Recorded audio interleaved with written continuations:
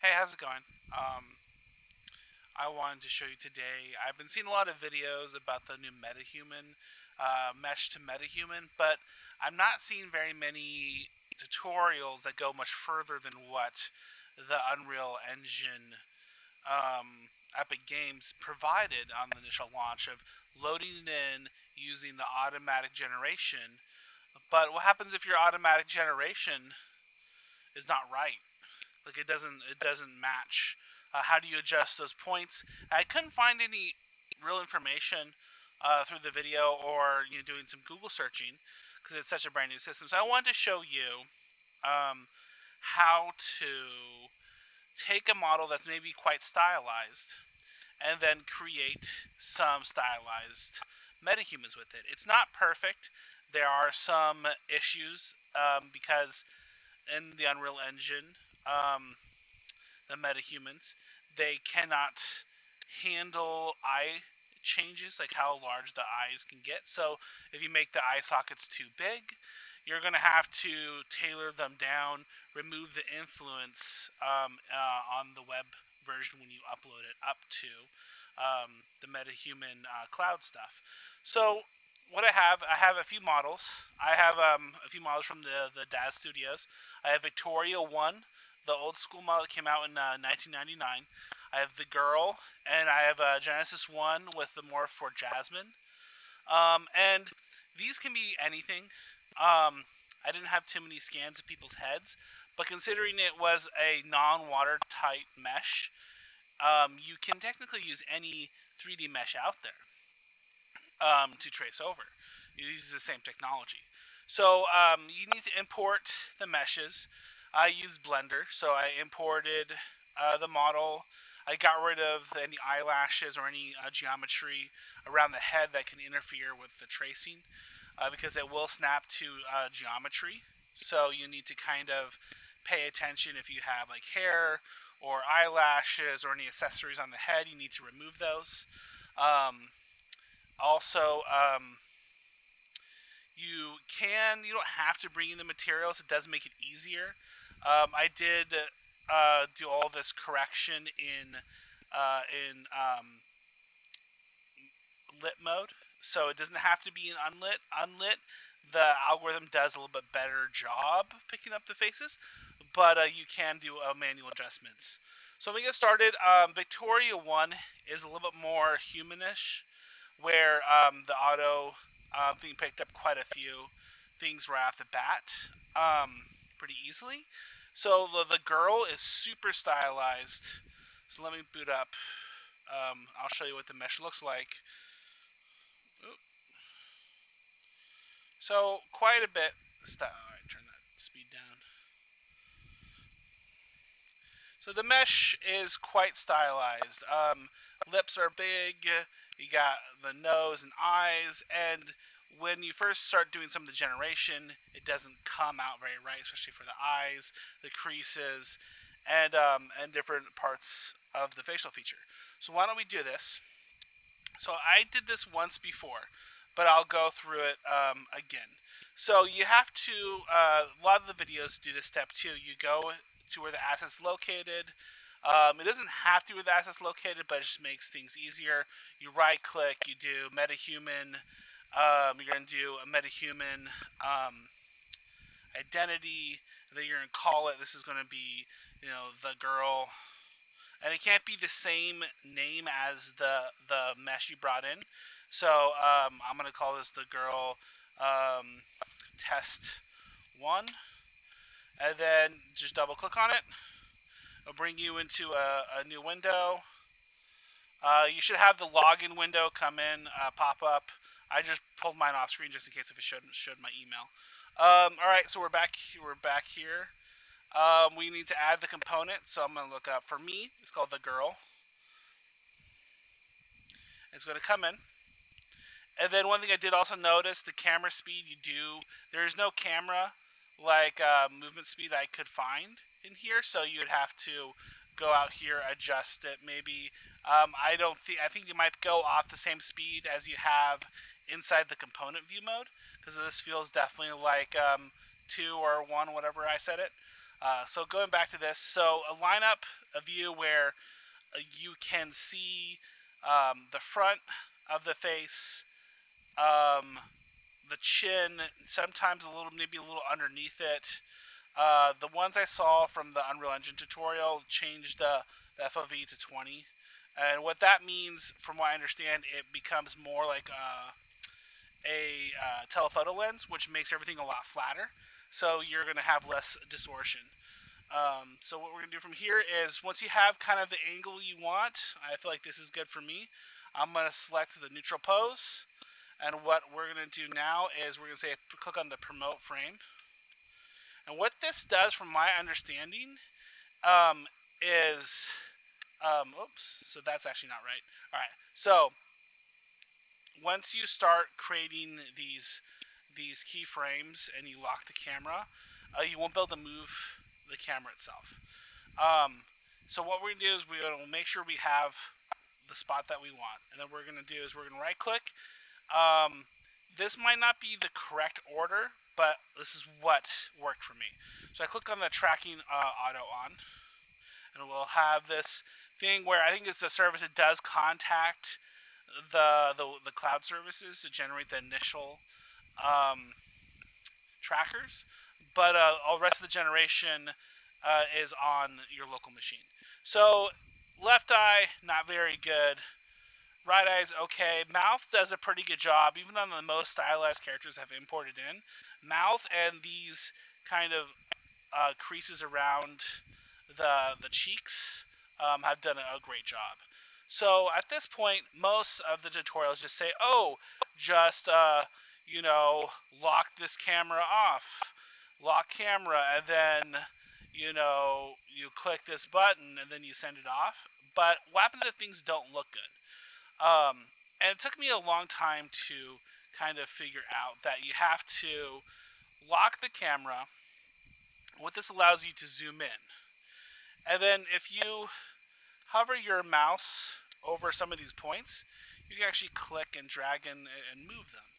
And then you can actually click and drag and move the whole spine as you would. For anyone who's done AI training for like facial recognition, this should look sort of familiar. There's a lot of this kind of inside that industry. I've done some myself, and I felt kind of at home with this kind of method. So let's just start. So the right hand side is kind of your different layers, which a lot of times they say just ignore. But I'm going to go through some of them. So some of them that I didn't see a lot of the YouTubers use. Oh yeah, by the way, right click is to move your screen around. Left click is to select objects. And to deselect, you find an open area and you left mouse button. I'm going to say left mouse button, right mouse button, just because it's a little bit quicker. Left mouse button is obviously the left click. Right mouse button is the right click. Okay, going down. So you have two options. So visibility is kind of like a traditional Photoshop turning on and off. So if we turn this on, you think like, well, where the brow left's missing. It's like, where is it? Oh, it's right here. So that was completely off inside the AI just took a swing and just missed. So we want to make sure it's like, okay, so this is the right eye. So this is actually even on the incorrect side. So this needs to even go somewhere over here. So we're going to do like a rough lay-in. We're going to move kind of the parts to kind of the rough area.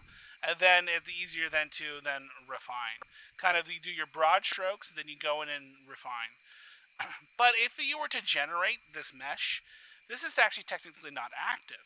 You actually have to click, and that's why it's grayed out. You have to then click the active button, then it turns green. So now this will actually be taken into account when it's part of the generation of the model. So what we're going to do, I'm going to just kind of go probably top down, just so we go through all the different options.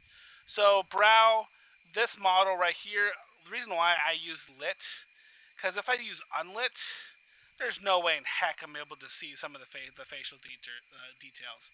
If I do lit, I can get a sort of an idea. So I'm going to start just kind of rough guessing where some of this is. And this is a little tedious, but this is kind of the part where you just put on some nice music, and then you just kind of get your creative juices flowing. Oh, not really creative juices flowing. This is the busy work that I love doing just because it feels like I'm being productive without high level thinking. And then I'm thinking like, well, maybe middle of the eyebrow is going to go something like this. And this is such being early development that I wouldn't be surprised if you run into some few visual bugs. I ran into a few where the mesh looks like it was exploding, and I pretty much then had to just kind of reset the whole like tracker system, and then it will fix it itself. So all right, well you might be saying I like this, but like these empty spots right here, maybe I want to add a few vertices without having to move any of these. Well, in this situation, I didn't know if there's any particular keys, but I discovered was shift, holding left shift and left mouse button. You can, oh sorry, not shift, control. You can add points to particular areas. And then if you basically have this thing selected, you just deselect it by selecting an empty area. I found that happens quite a bit. You just refine, refine, refine. All right, I think that looks good. And maybe you want to see how this is going. This is a really interesting method. There is a lot of back and forth. You can see kind of how it's progressing without having to commit to a final model. So there's this button up here that says the Metahuman Identity Solver.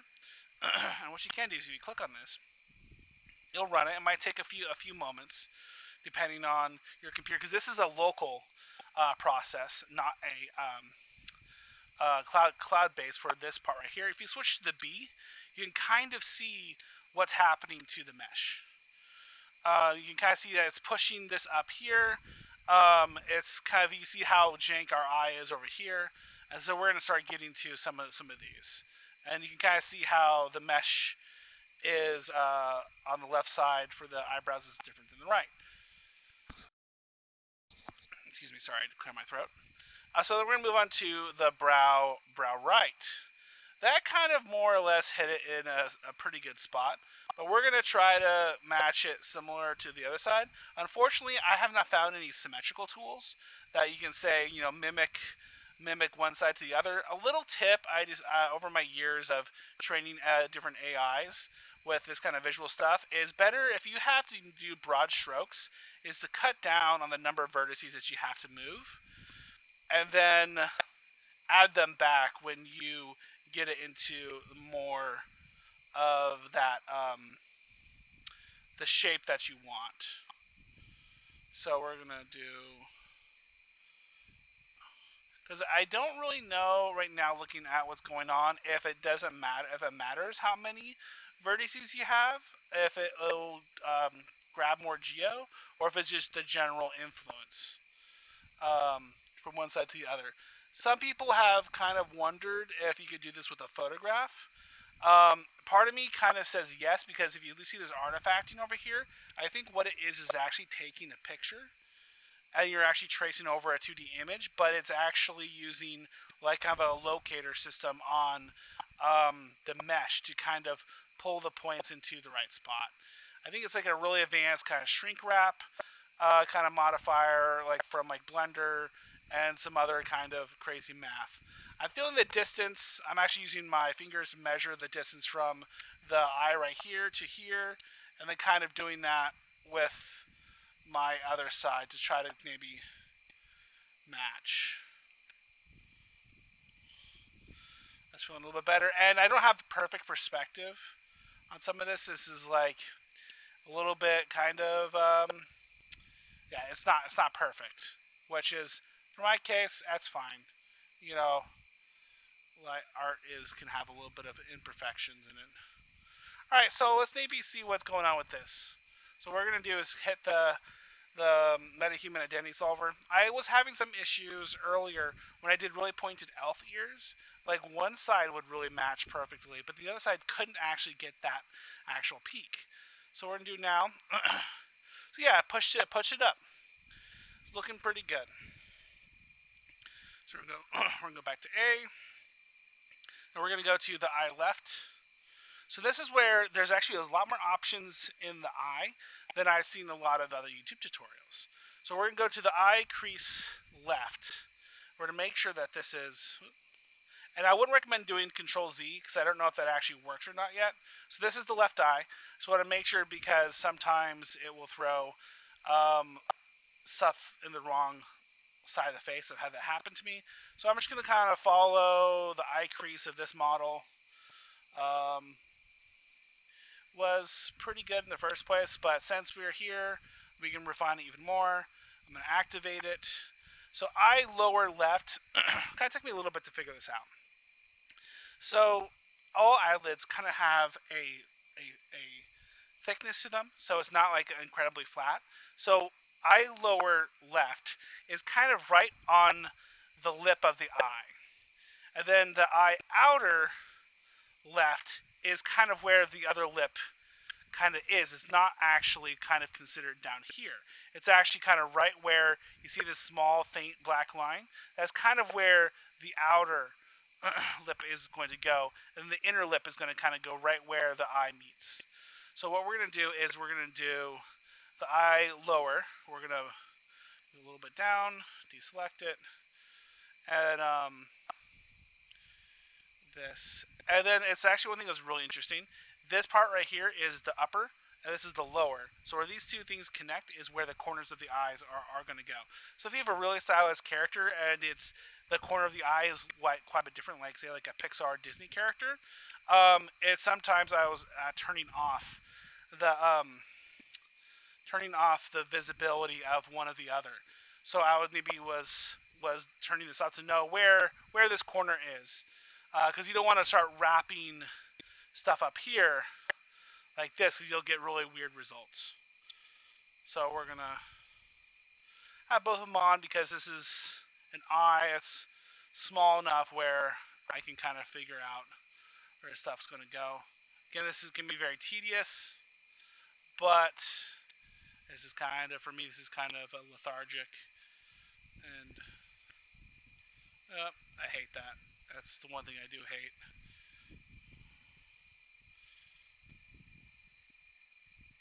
All right, and then we're going to then do, I don't know how to say this, but this is pretty much, let's go to the upper, let's adjust this too, and you can zoom in pretty close.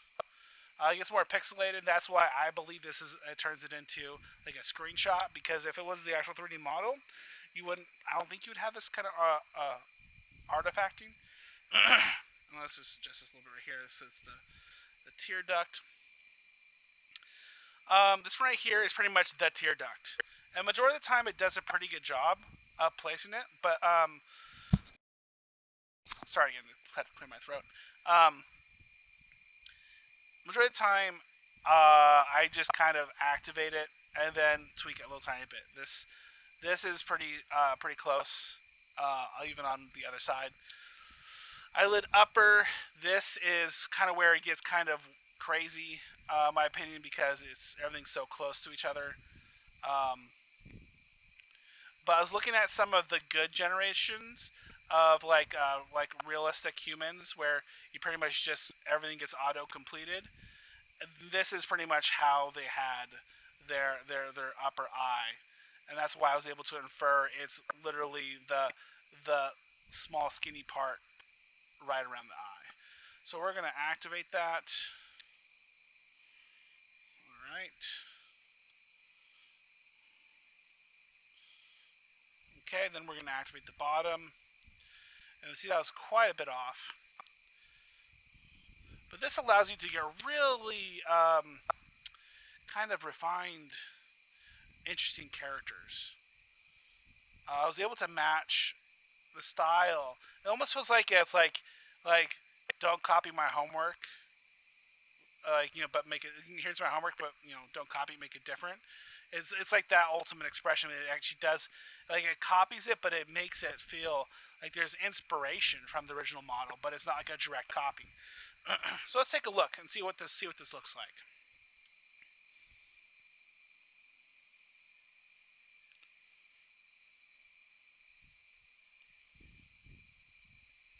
All right, that's starting to look pretty cool. You can start seeing where the tear duct is. I've seen the eye, and I'll just move on to the other side. So here's the right eye. We're gonna do the eye crease, and then wow, I know you can select the whole thing. That's cool. I don't know, could you actually do that? Oh, there you go. You can. All right, that's good to know. So we're gonna activate that. I'm gonna deselect. We're select. See this? Sometimes it just becomes a little bit of a pain, but all good things come with age. All right, or come with maturity, I guess. So okay, so that looks good for that. We're gonna then eyelid lower. That is really off, so I'm just gonna kind of roughly move it to its spot and then start adjusting it from there. And then I feel like I need a point there, so I'm gonna hold Control. And to remove points, you can deselect, hold Control, and right click. And that's a pretty common thing for the AI industry. When you're tracing over facial stuff, either for blurring for like Google or other stuff or like that. It's a very similar control layout. So which is kind of an interesting unintended skill developed over the years, is moving fine points around. All right. I feel like that needs to be right there. All right, then let's turn on the next one. Is eyelid upper. We kind of were adjusting that a little bit too. Just take another look. I feel like this could be a little bit lower. Maybe I'll add a point right here. Point right here. Get better. All right, we're gonna add the tear duct thing.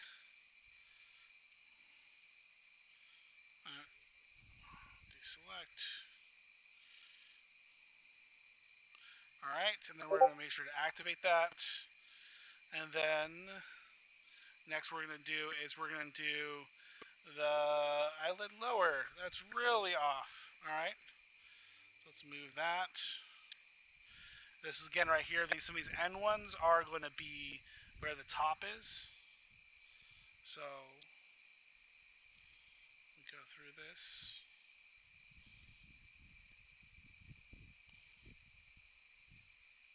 We're going to shift. Sorry, not shift. Right click is to move. Move your pan your screen. All right.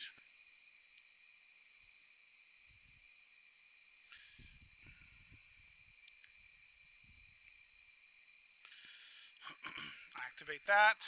The visibility for this top one.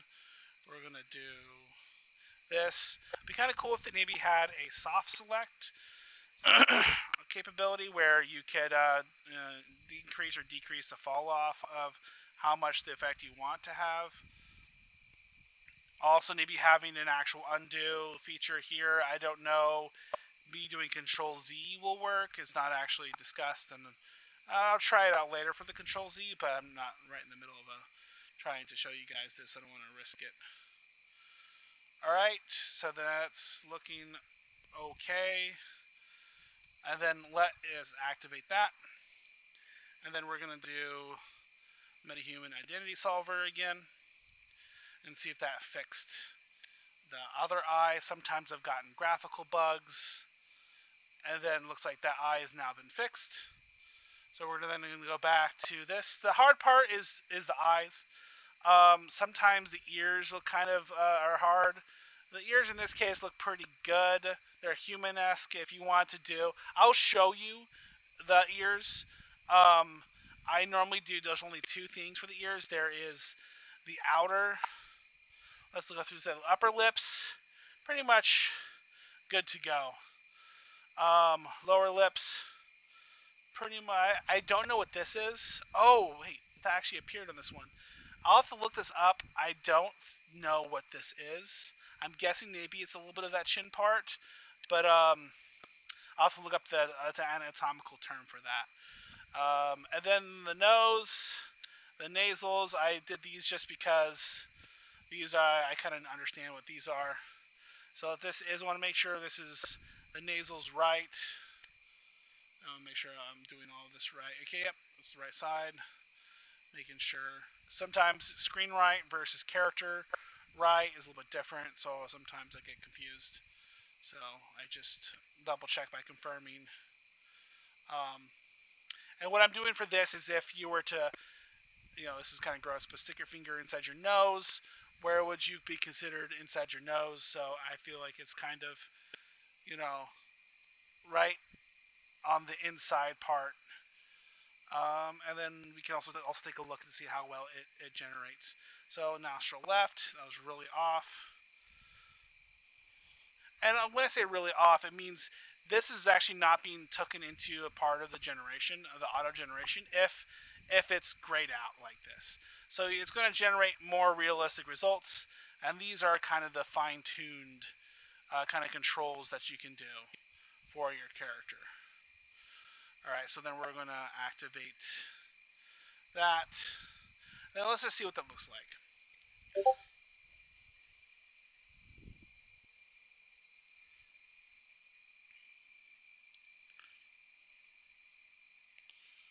Alright, sorry about the Discord sound, so I wish I forgot to close it before. So it's looking pretty cool. I feel like maybe I should move the nostrils over to the left a little bit. I mean to the right, wherever this direction is. Alright. Alright, moving on to the ears. These is where, for me, it started getting a little bit hard. Mostly because I won't turn on all of them. I just want to turn on the helix, outer and inner. Sometimes it does a good job. I'm just going to turn on the outer. It didn't do a very good job here. So what I'm going to do is I'm going to start adjusting it. And this is kind of like, I wouldn't say the edge of the ear. It's right on the cusp where kind of the fold kind of is, where it starts. And then...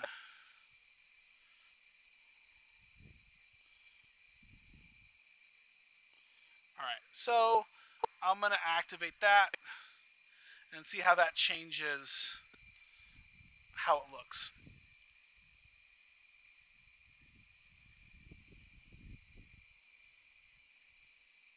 Alright, so it made it a little bit more cartoony.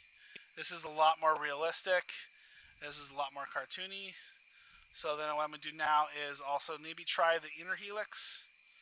What that is I'm going to do is this, I kind of guess a lot more. So I'm guessing it's like right here.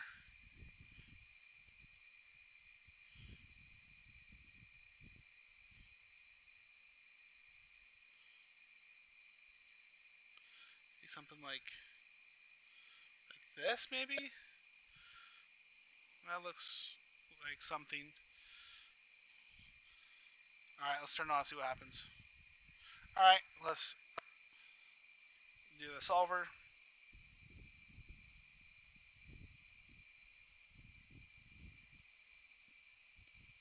It'll be... it looks okay. It doesn't look terrible. And then the knife recreated on the other side. I do wish there was like a... So this one, it gets a lot more complicated. I don't know... Lower, like, is this... like, here? Then upper? So yeah, I don't know. There hasn't been really a video or documentation talking roughly where these ones should go. So I'm going to just move on to the next one. Sometimes it gets weirdly stuck, so if you pan over on a menu, your mouse gets stuck, so you just right click again. So we're just going to adjust this.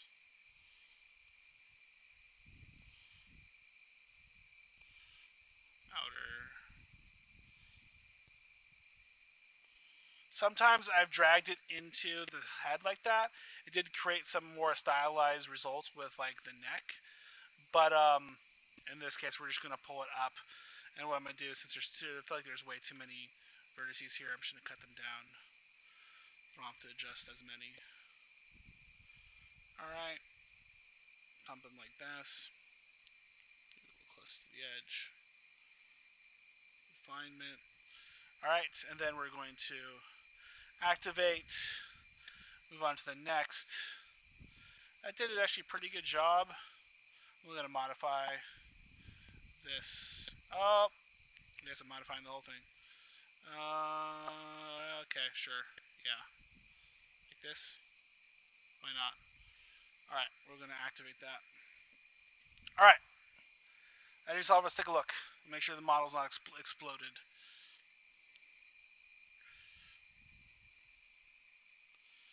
Alright, so we're going to be... Alright, doesn't look bad. Yeah, alright, so let's... I feel like the last thing we have to do is just select the body. So I'm going to go down to body. The original female was a thin model. So I'm just going to go. You can change it in the editor, so it really doesn't matter. I'm going to select the body, and then we're going to say mesh to Metahuman. And then I'm going to bring up the Metahuman website as we're doing this, because I can then cut this down in editing if I choose to do so.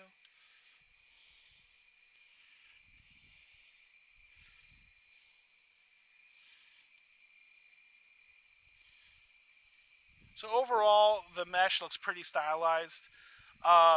This eye system probably will not work because currently in the system right now for metahumans, you cannot increase the eye size. There's some weirdness kind of happening right there. It is now available on the bridge. Okay, cool. Oh, it disappeared. All right. I don't know if that's supposed to happen, but it did. So... Oh, right there. Okay, cool. I don't know why. Oh, you can just click on frame for that frame. All right, go back. Yeah, so it looks like there's some weirdness that happened maybe right here. Maybe the vertices were too close. So I'll make sure my username's not on there. All right. All right, cool. So this is what it's starting to look like. So there is some jankiness happening with the eyes, obviously. So what we're gonna do is click the edit selected. And we're going to go to so this is the skin for now, just so we can get a look on how the skin will actually do it. And the more you make the eyes big, you get this really weird kind of issue happening. And to fix that, you go to the custom mesh, you select the areas which you want to have less influence, and then the regions of influence you just bring down. And it'll slowly kind of bring those eyes in, so you kind of do a little bit of both. You kind of like that 50% influence in that, and we'll kind of bring this down as well. Maybe I should have to bring that to 0 and bring this down a little bit more. And then there you go. You got your semi-stylized head. I don't know why there's a crease bump right there. Whatever. But yeah, then you can do random facial random expressions. And this part always amazes me. So yeah, so it's interesting kind of take on doing semi-stylized characters without being able to. And as you can see, if you do the middle of the eyebrow, it actually modifies where the eyelashes go. So yeah, there you go. Hope you enjoyed this thing. As more stuff comes out, maybe I'll do some more kind of more deep dives. I'm assuming that they're going to start doing this stuff with the body as well. So we'll be able to eventually put in the body, draw similar lines where you have things, and be able to generate custom bodies for this. I'm a pretty big DAZ user, so for me this is interesting, but still the flexibility on the library of clothing and morphs for DAZ Studio still is better than this, but this is coming really cool. So hope you liked the video, and I'll see you guys later.